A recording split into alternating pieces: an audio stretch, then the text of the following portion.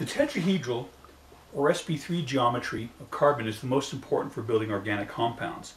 To turn this basic unit atom into a tetrahedral atom, all you need to do is put in 4 of these angular pegs, 2 on the top, and then in the opposite positions on the bottom, add the other 2, and you have now the tetrahedral sp3 geometry. All you need now do is add these bonds to finish it off, and you'll see that the tetrahedron is complete and is ready to build compounds. And if you note also, the trigonal pyramidal shape of nitrogen is essentially the same thing, but just with 3 pegs.